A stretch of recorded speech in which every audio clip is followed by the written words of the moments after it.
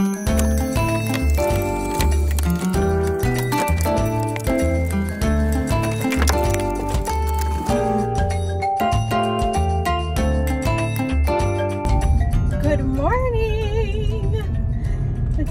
2 R's, and thank you for riding to work with me, or the rest of the way anyway. Today's the first day back with students for me. I know a lot of schools in the Houston area already had students like day one, and I'm forever grateful. Grateful. Okay, I remember that song. That I didn't have to start Monday with students, because I don't think I would have been able to can that day. I just feel like I'd have been like, I don't know who you people are, but I want you out of my classroom, you know.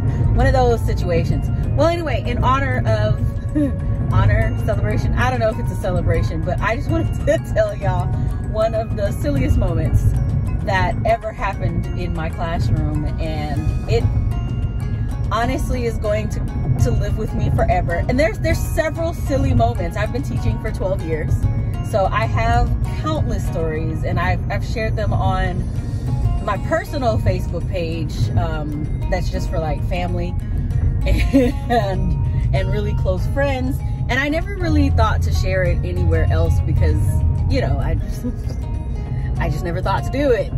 But anyway, so you know I'm a teacher. I have been teaching. I've taught Spanish language, and I've also taught choir. And this particular one happened in a Spanish class. It was a very new college prep. It was an all-girls school, and so, you know, if you're in Houston, you literally could Google which one it is. And it's a really good school. And but the thing is, with really smart students is there's always something, you know. There's always something. So at this particular school, it's all girls school, so you know they have their uniforms, and their really only expression of self would be like their hair, their nails, if they decided they wanted to wear makeup or something like that. And several of the girls would have braids, and I'm gonna try to tell this without cracking up myself, because it's still, at the time I didn't think it was funny, but now it's hilarious. But to me, so a girl had braids in. It was a mixed class, because I taught 8th through 12th grade at this point, well, 8th through 11th grade.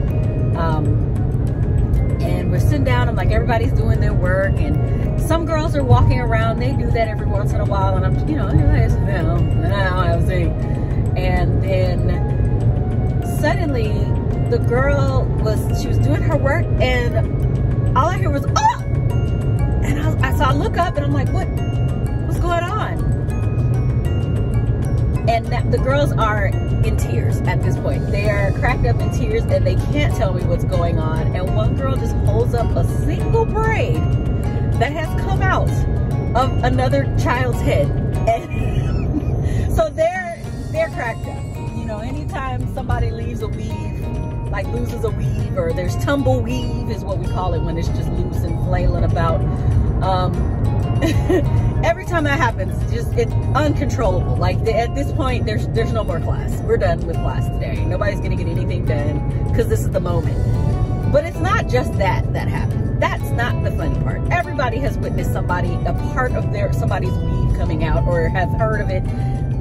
So the other girl, whose hair was in a nice little afro puff, it's all picked out and it's beautiful and everything, she decides that she's going to tie it around her hair and swing it around like it's a helicopter. So she's no longer she's sitting down. I'm trying to regain order in the classroom without, you know, dying myself, because at this point I'm like, it's Lord of the Flies.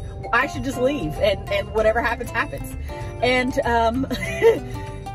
hopefully nobody gets killed with the boulder or something. It's the movie reference. If you haven't seen Lord of the Flies, I would say don't watch it. It's not my favorite. But anyway,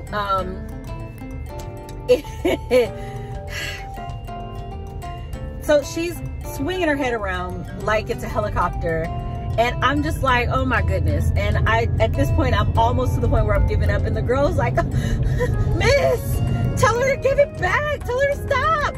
And so now at this point, I swear, like, it sounds like it took 20 minutes. It literally was just 5 minutes. She has separated the braid, unbraided it, and she and another kid are now going like this. Can you imagine two 14-year-olds going like this with their natural hair plus somebody's weave just like tied around it? And I'm just like, oh my gosh. And so finally I was like, stop! Give her back her hair. And so the girls were like,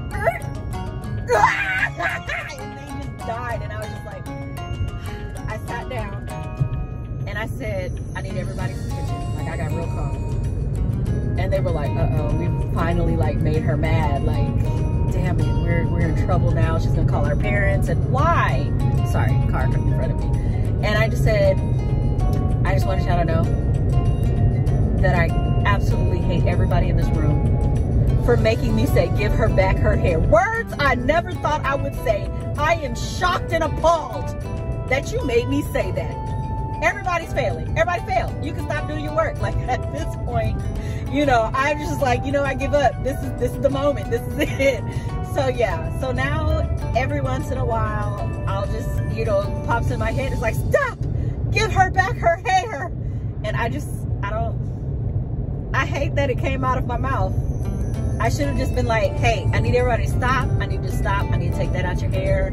There were better ways for me to say that, and that's what has to give her back her hair. Yeah, so Facebook reminds me that I've said that every year, because I put it on there and I was just like, oh Lord, I just said it. Anyway, I hope you enjoyed the story as much as I do now. At the time, I did not enjoy it. I'm still mad that came out of my mouth, and I try to say things in a way that doesn't leave an impression on people when I'm trying to regain control, but you know, it happens. Anyway, that's all for today. I just wanted to share that story. You have a marvelous rest of your week. Thanks for riding part of the way to work with me and for humoring my teach a story. All right, bye. Oh wait, subscribe, like, leave me a comment. What did you think of the story? Has that happened to you? I hope not. Anyway, now, bye.